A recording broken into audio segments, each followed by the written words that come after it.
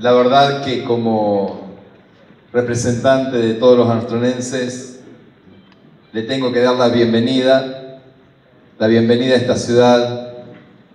y después de las palabras de Roxana no puedo sino emocionarme doblemente, como lo decía hace un rato, por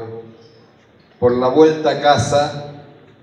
de este hijo, porque los artronenses lo sentimos como un hijo, AgroActiva,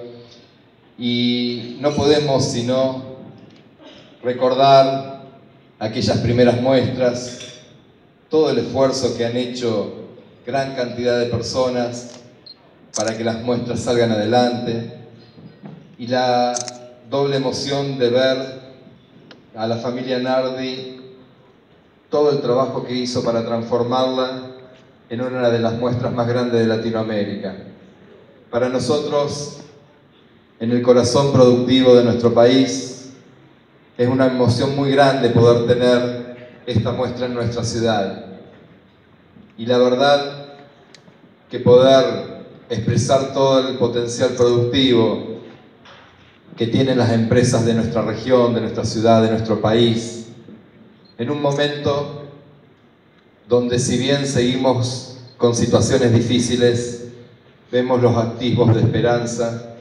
los indicios de recuperación para todo el sector metalmecánico agropecuario del país, y la verdad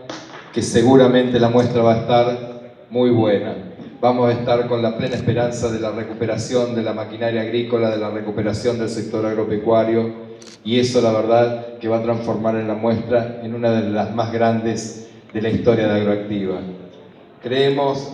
firmemente que si no fuera por